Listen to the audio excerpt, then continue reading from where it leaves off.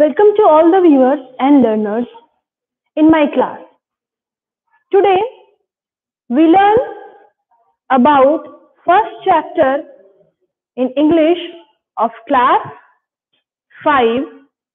The chapter name is The World in the Wall, written by Gerald Durrell. Gerald Durrell was an English novelist born in Jamshedpur, India. He wrote many autobiographies, and this story is also extracted from his autobiography. Children, autobiography means an account of person's life that written by person. It means ऐसी book जिसमें उस person ने अपनी ही life के बारे में खुद से लिख रखा हो, उसे हम ऑटोबायोग्राफी कहते हैं. And this story is also the autobiography of Gerald Durrell. So, at first, we discuss about the word meaning of the chapter. Bulging, swelling outwards, revealed, visible, autobiography, an account of person's life written by that person. Mantelpiece placed above a fireplace, surreptitiously, closely, oblivious, unaware, bewildered, open-mouthed, phobia and extreme fear of something. Intricate, complicated, scuttled, ran with quick or hasty steps, rodent, large, predator, an animal that hunts and kills another for food. Prey, an animal that is hunt. It means shikari and shikar. Okay. Now, we discuss about the characters of this story. The first character is itself the author, Gerald Durrell. Actually, at first time, at very young age, when Gerald Durrell lived in India, he went a zoo and saw many types of animals. So, then that time, Gerald loved animals very much, and he also loved the life of animals, how they spend, how they live, and so on. Next character is Larry, Gerald Durrell's brother, Margot, his sister, Leslie, his father, Lugeregia, his mother, and Roser, a dog, a pet of Gerald Durrell. As I said, Gerald Durrell loved animals so much. So, now we move to the story, and the story is: the crumbling wall that surrounded the garden alongside the house was a rich hunting ground for me. It was an ancient brick wall that had been plastered over, but now this outer skin was green with moss, bulging and sagging with the damp of many winters. एक बार की बात है, Gerald डरल अपने garden में घूम रहा होता है, तो उसे अपने गार्डन के दीवार के कई टुकड़े नजर आते हैं. प्लास्टर्ड फुले हुए नजर आते हैं, बिल्कुल bulging out, it means swelling outwards. Plastered के टुकड़े टुकड़े हो जाते हैं और अंदर की जो ब्रिक है बिल्कुल रेडिश कलर की, वो उसे दिखाई देती है. The whole surface was an intricate map of cracks, some several inches wide, others as fine as hair. Here and there, large pieces had dropped off and revealed the rows of rose-pink bricks lying beneath. उसको ऐसा लगता है कि ये जो surface है, ये जो ब्रिक है, जो जिनकी प्लास्टर्ड बिल्कुल ब्रेक हो चुकी है, बिखर चुकी है, टूट चुकी है, उसमें बहुत सारे कॉम्प्लिकेटेड क्रैक्स आ गए हैं. क्रैक्स कुछ सेंटीमीटर्स के, कुछ ज्यादा बड़े, कुछ ज्यादा छोटे, कुछ बिल्कुल हेयर्स लाइक क्रैक्स आ गई हैं। और जब उस क्रैक के अंदर वो देखता है तो उसको एक अलग ही इन्वायरमेंट दिखता है। वो देखता है कि अंदर का जो एरिया है उसका कलर बिल्कुल रोज pink, it means reddish type का बिल्कुल वो दिखता है, brick. The inhabitants of the wall were a mixed lot, and they were divided into day and night workers, the hunters and the hunted. उस wall के plaster के अंदर उसे ढेर सारे निवासी मिलते हैं। It means different type of creatures live inside the plastered of wall, and that are which live under the broken plastered wall. At night, the toads and the jackals were the hunters. Their prey was the population of stupid, absent-minded crane flies, moths of all shapes and size, and round beetles hurrying with their night's work. इस wall के अंदर जितने भी creatures रह रहे हैं वो उन्होंने अपनी शिफ्टिंग कर रखी है। इट मीन्स कोई हंटर्स होता है तो कोई हंटेड होता है। इट मीन्स कोई प्रेडेटर होता है तो कोई प्रे होता है। बारी बारी से वो अपने शिफ्टिंग को इस तरह से अपनाते हैं। Just like that at night time toads and jackals, jackox is a type of a lizard जो कि नाइट के टाइम पे प्रेडेटर्स होते हैं और उनके प्रे क्या होते हैं, उनके जो प्रे होते हैं वो छोटी छोटी मक्खियां होती हैं, झिंगुर, क्रिकेट और बहुत ही छोटे छोटे टाइप के फ्लाइज होते हैं। But by day it was difficult to tell the difference between the prey and the predators. But in daytime, it is difficult to find that which type of animals is a prey or which type of animals is a predator. Okay? Everything seems to feed off everything else. The hunting wasps searched out caterpillars and spiders. The spiders hunted for flies. The dragonflies fed off the spiders and the flies. The swift, multicolored wall lizards fed off everything. Day time में हर कोई एक दूसरे का शिकार करना चाहता है, इसलिए हमें पता नहीं लगता कि आखिर इस टाइम पे शिकार कौन है और शिकारी कौन है। Just for like that wasp जो हड्डा होता है, एक तरह का इंसेक्ट होता है, वो छोटे छोटे caterpillar, it means the larva of the butterfly, उनको सर्च करता है एज फॉर इट फूड। और फिर स्पाइडर्स को भी सर्च करता है। स्पाइडर्स जो होते हैं वो छोटे छोटे फ्लाइज को हंट करता है। ड्रैगन फ्लाइज जो होते हैं वो स्पाइडर्स, फ्लाइज, लार्वा इन सबको हंट करता है। और इनसे भी एक और क्रिएचर है मल्टी कलर्ड लिजार्ड, जो कि larva, spider, flies, dragon flies इन सबको वो हंट करता है, इन सबको वो खाता है। It means in day time every animal want to prepare, want to make their, want to search out for food. But my favorites were the shyest members of the wall community who did not seek any attention. They were also the most dangerous. You hardly ever saw one unless you looked for it.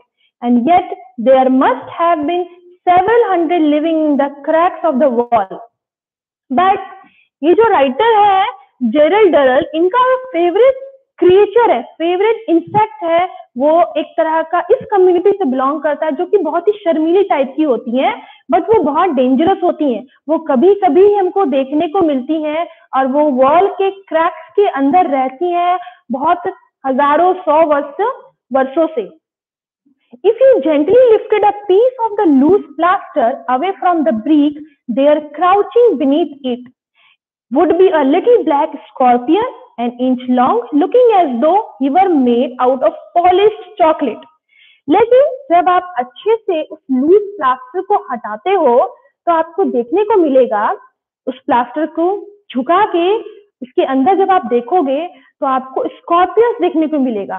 Student, Scorpions means बिच्छू, जो कि कुछ छोटे कुछ बड़े हर तरह के size के आपको वहां पे देखने को मिलेंगे। लेकिन एट अ ग्लांस जब हम उसको पहली बार देखेंगे तो हमें लगेगा कि इसकी जो बॉडी है वो बिल्कुल पॉलिश की गई है with the help of a chocolate. बिल्कुल डार्क ब्राउन कलर की बॉडी लगेगी, डार्किश, ब्राउनिश और black. They were weird looking things with their flattened oval bodies, their neat, crooked like a string of brown crooked legs, the enormous crab-like claws, bulbous and neatly jointed as armor, and the tail like a string of brown beads ending in a sting like a rose thorn. जब आप उसे देखोगे तो देखने में बहुत ही अजीब सा लगेगा। चिपटी सी बॉडी होती है, ओवल यानी कि राउंडेड शेप की बॉडी होती है, अंडाकार शेप की बॉडी होती है। उसके जो लेग्स होते हैं वो मुड़े हुए होते हैं, बड़े बड़े होते हैं, विशाल होते हैं, पंजे भी बहुत बड़े बड़े होते हैं उनकी। उनकी जो बॉडी है नीटली, उसके ऐसा लगेगा कि उसने एक कवच पहन रखा है। और उसके टेल को देखने पे ऐसा लगेगा हमें, it seems like a beard, लगेगा कि मोतियों की, ब्राउन कलर की मोतियां उनमें जड़ी हुई है। And at the end of the beads there was a sting.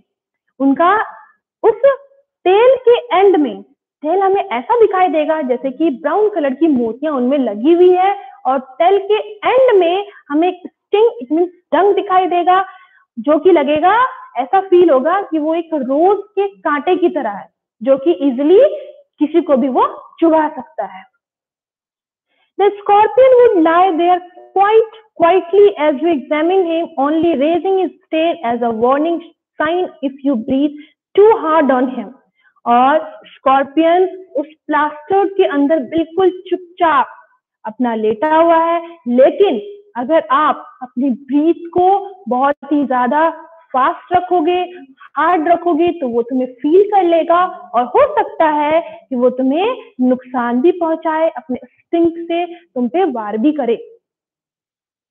Then one day I found a fat female scorpion in the wall, wearing what at first glance appeared to be a pale fawn fur coat. Closer inspection proved that this strange garment was made up of a mass of tiny babies clinging to the mother's back. एक दिन की बात है, मैं ऐसे ही garden में घूम रहा था और प्लास्टिक को हटा हटा के देख रहा था कि अंदर कौन कौन से क्रिएचर रह रहे हैं। तो मुझे एक female fat scorpion milli. At first जब मैंने उसे देखा तो उसकी बॉडी बिल्कुल एकदम फर टाइप की लगी, ऐसा लगा कि उसके बॉडी पर, उसके बैक पर फर है। बट जब मैंने उसे बहुत ही ध्यान से देखा तो मुझे ये लगा, ये दिखाई दिया कि उसके बैक पे छोटे छोटे बेबीज बिल्कुल लिपटे हुए हैं। The small babies clinging on it's back and it seems like a fur coat. I was enraptured by this family and I made up my mind to smuggle them into the house and up to my bedroom so that I might keep them and watch them grow up. With infinite care, I moved the mother and family into a matchbox and then hurried to the villa. So मुझे उसकी family के देख के बहुत ज्यादा interest हुआ। मैं उनकी फैमिली के देखकर खुश हो गया and I made a plan to smuggle into their houses. Smuggle means without permission। आप किसी के घर में, किसी की नोटबुक में जब आप झांक रहे हो, उसे हम स्मगल कहते हैं, इलीगल वर्क। तो उसने सोचा कि मैं क्या करूं, मैं इसे अपने साथ ले जाऊं और इसके बेबीज को बढ़ते हुए देखूं। तो उसने क्या किया, उनके बेबीज को और फीमेल स्कॉर्पियन को वो अपने साथ घर ले गया। उसने एक मैच बॉक्स निकाली अपनी पॉकेट से और मैच बॉक्स में उस स्कॉर्पियन को रख लिया और घर की तरफ चला गया। It was rather unfortunate that just as I entered the door, lunch should be served. However, I placed the matchbox carefully on the mantelpiece in the drawing room and made my way to the dining room and joined the family for the meal. जब मैं उसे scorpion को garden से घर की तरफ ला रहा था, तो जैसे ही मैं इंटर करता हूँ घर में, तो मुझे देखने को मिलता है कि लंच सर्व हो चुका है। तो मैंने जल्दीबाजी में उस मैच बॉक्स को मैंटल पीस पे रख दिया। मैंटल पीस बच्चों एक ऐसी जगह होती है, घरों में फायर प्लेस होता है टू वार्म द हाउस, घर को गर्म रखने के लिए फायर प्लेस होता है, उसकी बाउंड्री होती है, वुड से बनी हुई होती है, और उस बाउंड्री के ऊपर कुछ प्लेसेस होते हैं। तो जेरल डरल ने क्या किया, जल्दी में उस मैच बॉक्स को मैंटल पीस पर रख दिया and he join the meal, join his family for the meal. Dawdling over my food, feeding Roger surreptitiously under the table and listening to the family arguing. I completely forgot about my exciting new captures. At last, Larry, having finished, fetched the cigarette from the drawing room and lying back in his chair, he put one in his mouth and picked up the matchbox he had brought. Then after this, I am busy in the meal and feeding my pet Roger, which was a dog. जेरल डरल अपनी family को join कर चुका था lunch के लिए, वो अब वहां पे बिजी हो गया था। तो उसने क्या किया, अपने रॉजर, अपने पेट को, जैसे कि मैंने आपको पहले भी बताया है कि जेरल्ड को एनिमल से बहुत प्यार था, वो अपने डॉग को फीड करवाने लगा और स्कॉर्पियन के बारे में भूल गया। तब तक उसके ब्रदर लैरी का लंच फिनिश हो चुका था। अब उसने एक सिगरेट लिया और वो लिविंग रूम की तरफ गया, जहां पे मेंटल पीस के ऊपर जेरल्ड ने स्कॉर्पियन के मैच बॉक्स को रखा था। तो उसने एक सिगरेट को अपने माउथ में रखा और मैच बॉक्स ढूंढने लगा। तो उसे मेंटल पीस के ऊपर मैच बॉक्स दिखा और जैसे ही उसने मैच बॉक्स को ओपन किया, देखते हैं क्या होता है। Oblivious that the end of my happy days was about to come, I watched my eldest brother interestedly as, still talking loudly, he opened the matchbox. मैं मील में बिजी हो चुका था, फैमिली की बातें सुन रहा था, तो मैं स्कॉर्पियन के बारे में भूल चुका था। मेरे भाई जैसे ही मैच बॉक्स को ओपन करता है, now I insist to this day that the female scorpion means no harm. She was nervous and a little annoyed at being shut up in a matchbox for so long, and so she seized the first opportunity to escape. As his brother Larry opened the matchbox, the scorpion, which was under the matchbox, became so nervous and annoyed. वो अंदर बैठे बैठे बहुत नाराज हो चुकी थी scorpion. And she found when the lady open the match box, she found a golden opportunity to escape from this match box. तो इस वजह से वो मैच बॉक्स से निकल गई और and she क्रेप्ड on the hands of Larry, और वो लैरी के हैंड पर चलने लगी, रेंगने लगी। She pulled herself out of the box with great rapidity, her babies clinging on desperately, and scuttled on to the back of Larry's hand. There, not quite certain what to do next, she paused, her sting curved up at the ready. Larry, feeling the movement of her claws, glanced down to see what it was, and from that moment, things got increasingly confused. At that moment, Larry became so confused what to do and what not to. Then the scorpions got the opportunity to escape, so the scorpions and her babies climbed from the Larry's hand onto the table and desperately he moved here and there. वो बहुत ही उग्रता के साथ Scorpions और उसके बच्चे इधर उधर भागने लगे। बिल्कुल इन्वायरमेंट जो बिल्कुल शांत था, वो अभी बिल्कुल अव्यवस्थित हो चुका था। सभी लोग डर से चिल्लाने लगे, चीखने लगे।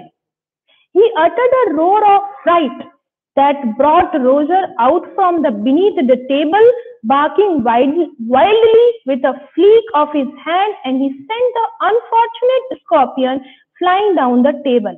And she landed midway between Margot and Leslie, scattering babies like confetti as she thumped on the cloth. अब सभी लोग frightened हो गए थे स्कॉर्पियन से। Roger, which was a dog, a pet, who feed under the table, became वो बहुत जोर जोर से क्या करने लगा, चीखने लगा, चिल्लाने लगा. He produced a wildly a very heavy sound. He started barking. वो चिल्लाने लगा क्योंकि माहौल जो है अभी बहुत कंफ्यूज हो चुका था. लैरी ने क्या किया, अपने हाथ को जर्क किया, जिसकी वजह से स्कॉर्पियन आके डाइनिंग टेबल पे गिर गया और उसके बच्चे इधर उधर बिखर गए. बिल्कुल कन्फेटी. कन्फेटी मीन्स होता है जब हम किसी वेडिंग सेरेमनीज में कलरफुल पेपर ऊपर से बिखेरते हैं, स्कैटर करते हैं, उसे ही हम कन्फेटी कहते हैं. तो उसके जो छोटे छोटे बेबीज थे टेबल क्लॉथ पे बिखर चुके, दे scattered like a confetti.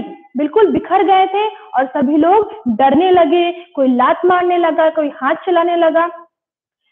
And with that, there was a rapid change from peace to chaos. Thoroughly enraged at this treatment, the creature sped towards Leslie, her sting quivering with emotion. Leslie leaped to his feet, overturning his chair, and fleeced out desperately with his napkin, sending the scorpion rolling across the cloth towards Margot, who promptly let out a scream that any railway engine would have been proud to produce. Environment बिल्कुल change हो चुका था. There was a rapid change in the environment. The environment becomes change from peace to chaos. Environment जो बहुत ही शांतिपूर्वक था, सभी शांति से बैठकर अपना लंच एंजॉय कर रहे थे, अब वहां पे बहुत ज्यादा कोलाहल होने लगी, बहुत ज्यादा शोर मचने लगा, अव्यवस्थित ढंग से लोग बिहेव करने लगे. उसके बाद क्या होता है, जो क्रिएचर था, जो स्कॉर्पियन था, वो टेबल से इधर उधर भागना शुरू करने लगा. तो सबसे पहले Leslie, it means father of Gerald डरल की तरफ भागता है. तो वो बहुत ही सरप्राइज हो जाता है, उसे डर लगने लगता है. तो उसने अपने फीट को ऐसे धक्का दिया जिसकी वजह से उसका जो डाइनिंग टेबल पे वो बैठा हुआ था, वो चेयर पीछे की तरफ गिर गया और वो खड़ा हो गया. फिर उसके बाद उसने अपनी नैपकिन से रोलिंग करना स्टार्ट करने लगा. अपनी नैपकिन उठाई और नैपकिन से स्कॉर्पियंस को रोल करने लगे वो. Then after this the scorpion moves towards मार्गो. मार्गो सिस्टर ऑफ जेरल्ड डरल, उसकी तरफ वो भागने लगा. मार्गो स्क्रीम्ड सो हाई, वो बहुत जोर जोर से चिल्लाने लगी जैसे मान लो कि एक रेलवे इंजन विसल बजा रहा हो. Eek! Look out! They were coming! Screamed Margot. Margot चिल्लाती है, देखो देखो वे आ रहे हैं. All we need is a book. Wrote Leslie. Don't panic. Hit them with a book. Leslie बोलते हैं कि नहीं चिल्लाओ मत, पैनिक मत करो, शोर मत करो, हमें क्या चाहिए, एक बुक चाहिए इसे मारने के लिए. Mother, completely bewildered by this sudden and rapid change from peace to chaos, put on her glasses and peered down the table to see what was causing the pandemonium. And that moment, Margot, in a vain attempt to stop the scorpion's advance, hurled a glass of water at it. The shower of water missed the animal completely, but successfully drenched Mother, who not being able to stand cold water. The environment becomes so changed. Mother, who feels very surprised, Lugeragia, mother of Gerald Durrell, वो बहुत ही surprise हो गई. उनके mouth खुले रह गए surprise की वजह से एंड डर की वजह से भी. अब सभी लोग चिल्ला रहे हैं, चीख रहे हैं. कोई बोलता है बुक लाओ, कोई बोलता है नाइफ लाओ, किसी ने कुछ पकड़ रखा उसको मारने के लिए, किसी ने कुछ पकड़ रखा. बट जेरल्ड डरल, who feels so annoying and he was so confused that मेरे पेट के साथ, मेरे स्कॉर्पियन के साथ अब क्या होगा. And at last this was the end of my exploring the things. And उसने सोचा कि अब मेरे स्कॉर्पियंस को सभी लोग मार देंगे और इसके बाद मुझे अच्छी खासी डांट भी मिलेगी. फिर मार्गो ने क्या किया, मार्गो ने टेबल से एक फुल ऑफ वाटर ग्लास उठाया और उसने सोचा कि मैं स्कॉर्पियंस को भिगा दूंगी और वो डर के भाग जाएगा. बट ऐसा नहीं होता है. जैसे ही उसने ग्लास को उठाया और हिट किया स्कॉर्पियंस पे, then he missed his target and all the water was fell on his mother and his mother became drenched. क्या हो गया, एनिमल तो मिस हो गया, उस पे तो पानी गया ही नहीं। भीग कौन गई, उसकी माँ लुगरेजिया पूरी तरीके से भीग गई। And she felt gasping at the end of the table, और वो बिल्कुल हाफने लगी और टेबल के एंड पर बैठ गई। Get a knife, hit them with a book, shouted Larry. That boy will kill the lot of us. Bah, look at the table, knee deep in scorpions, kill them. Larry भी चिल्लाने लगा, चीखने लगा, knife लाओ, आज मैं इसे मार दूंगा, सभी लोग नीचे बैठ जाओ, मैं इसे मार दूंगा आज। Oh no, don't hurt them, I will catch them, I pleaded, and eventually backed up my mother. Leslie's suggestion that the whole lot be killed was quashed. अब जेरल्ड बोलता है कि नहीं, प्लीज प्लीज मेरे स्कॉर्पियंस को मत मारो, मैं आपसे प्रार्थना करता हूँ मेरे स्कॉर्पियन को मत मारो। तो फिर अंत में mother and his father agree not to kill his scorpion. By the time a certain amount of order had been restored, all the baby scorpions had hidden themselves under various plates and bits of cutlery. The result of this incident were numerous. At the end, सभी लोग living room में चले जाते हैं, उसे नहीं मारते, उसे हिट नहीं करते हैं। सारे स्कॉर्पियंस की जो बेबीज हैं, बिल्कुल टेबल, डाइनिंग टेबल के जो यूटेंसिल्स थे, बर्तन थे, वो इधर उधर बिखर चुके होते हैं। सारे बेबी स्कॉर्पियंस अपने आप को प्लेट, स्पून, फॉर्क के अंदर, और स्कॉर्पियंस भी अपने आप को प्लेट्स के अंदर छिपा लेती है। सभी लोग वहां से चले जाते हैं, एंड एक्सेप्ट जेरल्ड डरल। While the family is still feeling angry and frightened, moved to the sitting room, I spent half an hour rounding up the babies, picking them up in a teaspoon and returning them to their mother's bag. Then I carried them outside on a saucer and reluctantly leave them on the garden wall. सभी लोग living room में जाके बैठ जाते हैं, लेकिन अब भी फैमिली बिल्कुल गुस्से में थी और डरी हुई थी। At the end, जेरल्ड डरल ने क्या किया? He picked them up in a teaspoon. उसने एक छोटे से चम्मच की मदद से सारे स्कॉर्पियंस के बेबीज को मैच बॉक्स में डाला, और फिर रॉजर के साथ जाकर उसको वॉल के प्लास्टर के अंदर, मींस उसके हैबिटेट के अंदर जाके वापस रख दिया। Roger and I went and spent the afternoon on the hillside, for I felt it would be wise to allow the family to have a break before seeing them again. Roger और Gerald डरल ने Scorpions को plaster के अंदर रख दिया और वहां से वो हिल साइड पे चले गए, क्योंकि जेरल्ड डरल अभी अपनी फैमिली को फेस नहीं करना चाहता था। वो चाहता था कि अपनी फैमिली को कुछ टाइम का ब्रेक दे दे, नहीं तो फैमिली का सारा गुस्सा जेरल्ड डरल पर ही निकल जाएगा। इस वजह से वो अपने पेट के साथ अलोन हिल साइड पे चला गया। Larry developed a phobia about matchboxes, but from my point of view, the worst repercussion of the whole affair was that mother decided to try to stop me from exploring the animal world. लेकिन इस incident की वजह से हुआ ये कि Larry को match box से फोबिया हो गया। फोबिया मीन्स एक्सट्रीम फियर, किसी चीज का डर, और लैरी को किस चीज का डर हो गया? मैच बॉक्स का डर हो गया। लेकिन मेरे पॉइंट ऑफ व्यू से अगर आप देखो तो ये जो प्रतिक्रिया थी, इस वजह से क्या हुआ? Mother decided to try to stop me from exploring the animal world. Mother ने मुझे एनिमल वर्ल्ड को सर्च आउट करने से, देखने से, उनके साथ ज्यादा टाइम स्पेंड करने से रोक दिया। You are running wild again, it is high time you receive a little more education, she said, I am getting your tutor. And उसने क्या किया?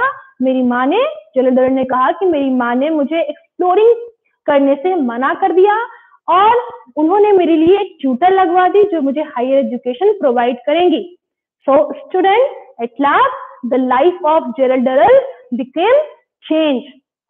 So I hope you enjoy the story. And the home task for this story is, please do the exercise questions. Thank you.